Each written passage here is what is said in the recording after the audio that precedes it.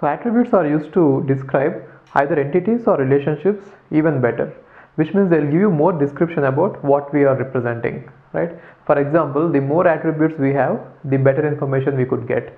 For example, let us say person, name is an attribute, age, maybe address, phone number, all these are attributes. The more attributes we keep on adding to an entity, the more information we get for that entity, and the better way we could describe it. So attributes are actually going to increase the way we describe an entity, and it is very useful in terms of queries. Okay, later we shall see that why attributes are important, but for now let's say attributes are useful, right? And they are going to be main use of it is describing something. Okay, now what are the various types of attributes is there are various ways I am going to classify attributes.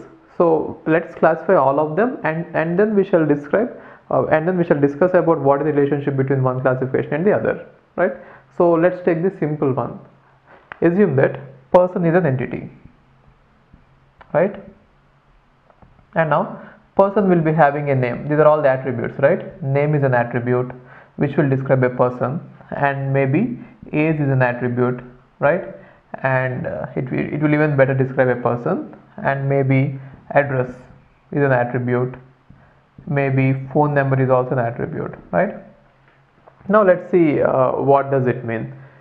First one is, we can classify attributes as simple attributes and composite attributes. So simple and composite means, simple means it cannot be divided further. Composite means it can even be divided further. For example, if you take name, we can divide it further. Like you can say a person is having first name, middle name, last name, right?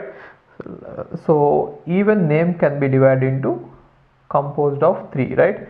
First name, middle name, and last name. Got it? Now what does it mean? Actually name is an attribute which is composed of many attributes, right? That is why it is called as composite attribute, because it is composed of many attributes, and these are called simple. Simple attributes means they cannot be divided further. Got it?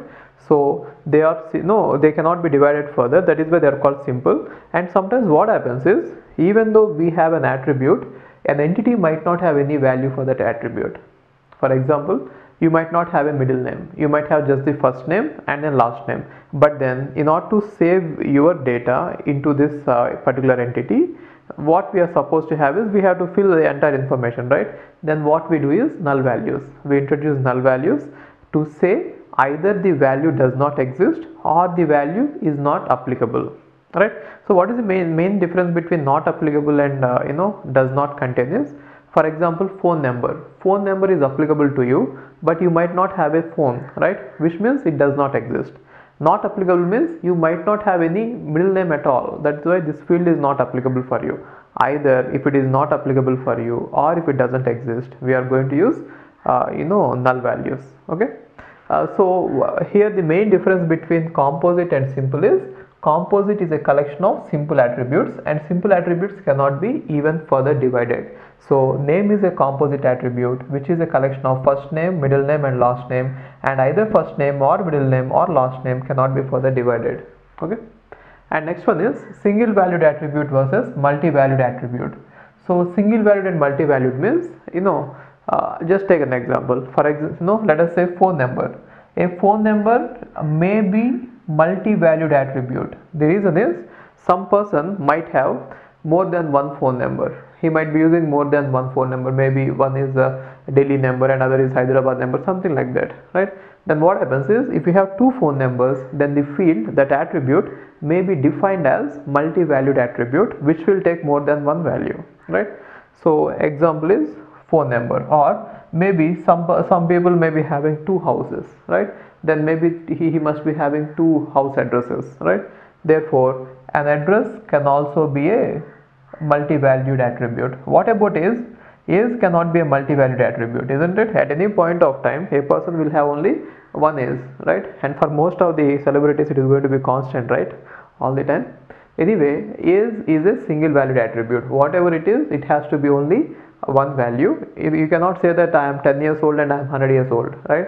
It has to be either 10 or 100. So it cannot be multi-valued.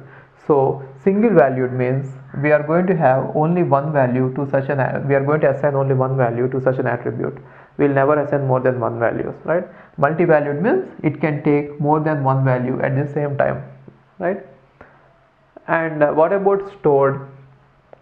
Stored and derived means we are going to store some information in our system, and then others we don't store them. Whenever they are required, we derive them, right? For example, I can have date of birth, right? Then depending on the date of birth, I can actually derive age, right? Therefore, I need not store age. I'll just store date of birth, and whenever it is required, depending on the present date and the date of birth, I'll just derive the age, right?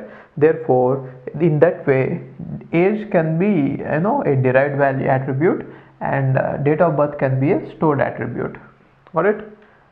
So now, if a attribute happens to be one of these categories, it doesn't mean that it cannot be the other one. For example, let's take this name.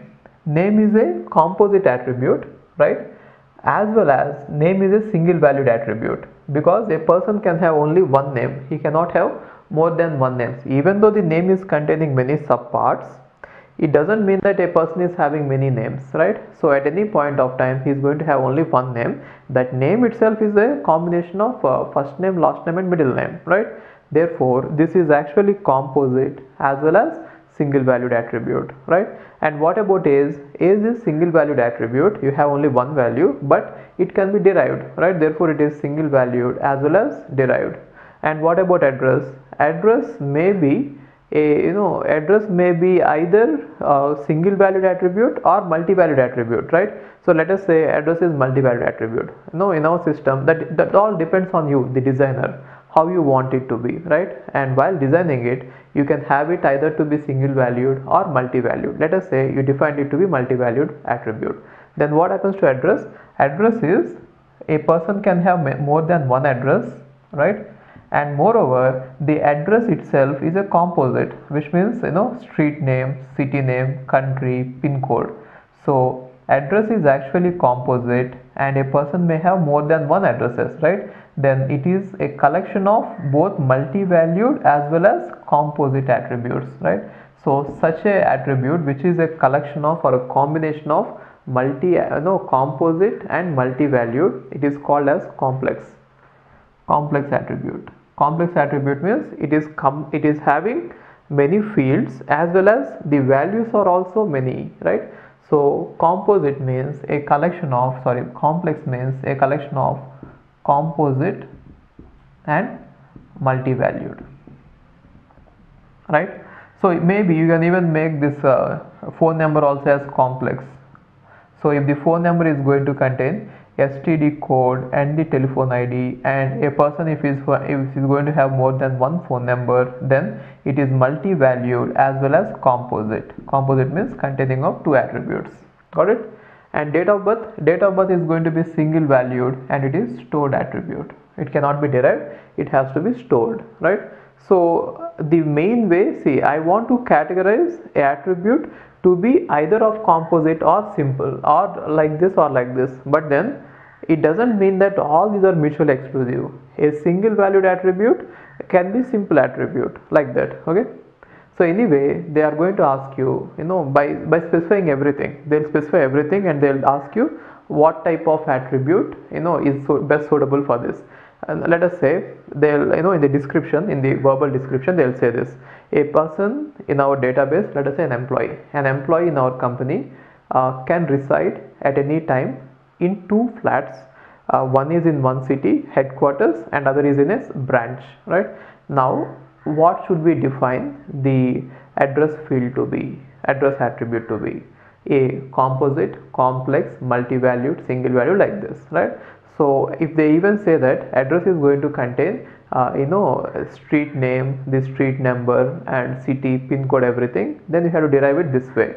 See, so let us say first thing is they are going to describe an employee is going to reside in two places, right? Then what is the address attribute going to be? Then the address attribute is going to be multi-valued, right? Or they will say an employee is going to have an address, and address can consist of street number, pin code, city, country, everything. Then what is the address going to be? Address is going to be composite. And then they'll say an employee is having two addresses, and address is going to contain all these fields. Then what is address going to be? It is going to be complex. Got it? Right? And let us say they'll just just for the sake of an example, let us say an employee is having a phone number, and at any time he is having a handheld this mobile device as well as a landline. What type of attribute is the phone number going to be? Multi-valued attribute. Got it?